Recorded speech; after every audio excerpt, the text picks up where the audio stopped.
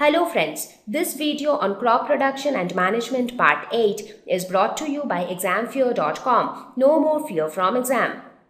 So now we are going to talk about the next practice, that is sowing. So now the soil is prepared. So that means now it is something like now you have already prepared for your exams.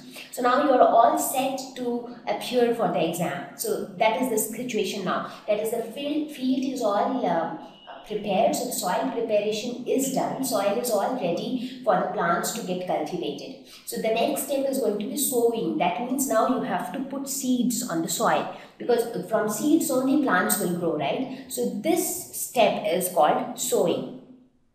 So what is sowing? Sowing is the scattering of seeds on the earth after soil is prepared for cultivation. Now once the soil is prepared, then seeds need to be scattered, because from these seeds only plants will grow. So it is something like you have prepared for your exam. So you are all prepared. So you have reached the examination center, you are sitting in the examination hall. But question paper needs to be given to you, only then you will be able to answer. So your preparation is not going to help you pass in exams if you are not given the question paper and the answer sheet. So in a very similar way, for plants to grow, we need to provide the seeds. So the sowing is that step where seeds are being scattered on the soil. So it is the most important part, because the seeds actually decide what kind of plants will come up. And if good quality plants come up, then the productivity will be more. If bad quality plants come up, then the productivity will be bad. So plants can't grow without the seeds. So selection of seeds and scattering of seeds, both are equally important, and they both form the part of sowing. So in sowing, what we will talk about is, you would have seen seeds, right? The small seeds are available. You can also purchase them from the market. So when you have the soil ready, you can just put them on the soil. And then gradually over a period of time, when you water them properly, germination of seed takes place and a small plant tends to grow from that seed. So that is this process of scattering seeds after soil preparation is called sowing. So now, some of the points which you need to remember while sowing, that means while scattering seeds, there are some points which are very, very important to be remembered. First is, good quality seeds should be used for sowing, because as I said, the type of seeds which you provide is the type of plant that you will get out of it. So if you provide bad quality seeds, so you will get bad plants later.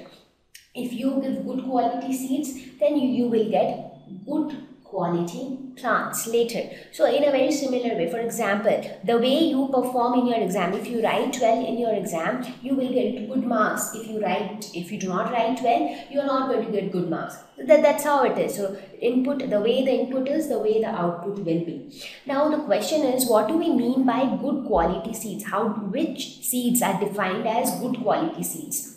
So, and moreover, how do we know that which seed is of good quality and which seed is of bad quality? So, these two questions are there in our little friend's mind. So, let us first try to understand what kind of seeds are said to be good quality seeds. Okay, so some of the qualities which define a good quality seeds are, it should be clean, it should be healthy, it should have high yield capacity. So if the seeds satisfy the following conditions, we can categorize them as good quality seeds. They should be clean, they should not have dirt or insects or pests, they should be healthy, they should not be diseased, and they should have high yield capacity. That means they should be capable of giving good crop yield.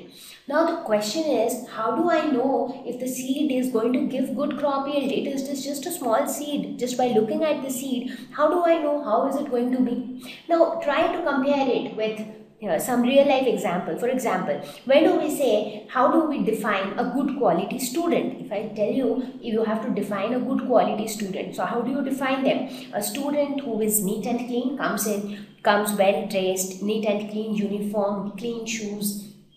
A student who is healthy, he doesn't fall ill very often and he is not weak, so he is strong and stout and healthy.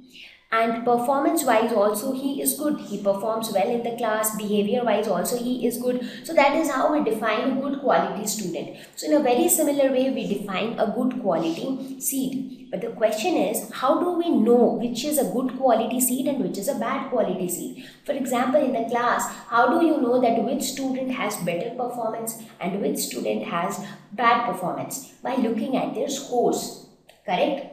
That whoever scores well is performing better and whoever scores less is not performing good. So that's how we define who is better and who is not. So in a very similar way, we can determine which seed is of good quality and which seed is of bad quality. So for that purpose, what do? You take a bowl, put some water into the bowl. Now if you want, you can try it out at your home. So all you need is a handful of seeds. So from where do you get the seeds? Maybe you can find the rice seeds or the wheat seeds or any seeds of any plant. So just take a handful of seeds. You take a bowl and put some water into the bowl, and now you put some seeds into the same bowl. So right now, for example, I have taken, let us suppose, the wheat seeds. So you just take the seeds and you put it into the bowl which contains water. After a couple of seconds, what will you see? Some seeds start to float on the water, whereas some other seeds are settled at the bottom. In fact, you will see that most of the seeds are settled at the bottom, while some of the seeds, being lighter, they are floating on the surface of water. Now, why do objects float? Now, objects float only when they are very light.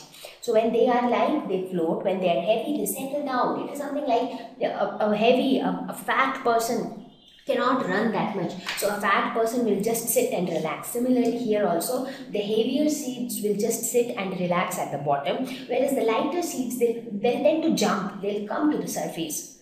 So now from this, how do you distinguish? So these seeds which are lighter, why are they lighter? Because the seeds are basically hollow. So there is nothing inside the seed. So that means these hollow lighter seeds are nothing but the damaged seeds. So these are not the seeds of good quality. Whereas the seeds which settle at the bottom, they are good quality seeds. So this is how you can determine whether the seeds are of good quality or not. So now if you use the damaged seeds, what will happen? Now the seeds doesn't really have anything inside. So normally any seed should contain the seed leaves inside. It should have the radicle, the plumule. Now I am not going to talk about the seed structure now. You will study that in your higher classes.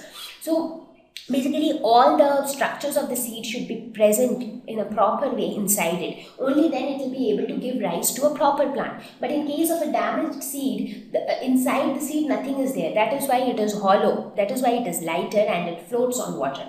So using these damaged seeds will not give us good plants. So this is how we can distinguish between healthy seeds and damaged seeds. So we need to ensure that for sowing only good quality seeds are being used, because only then we will be able to get good quality plants and therefore a better crop yield.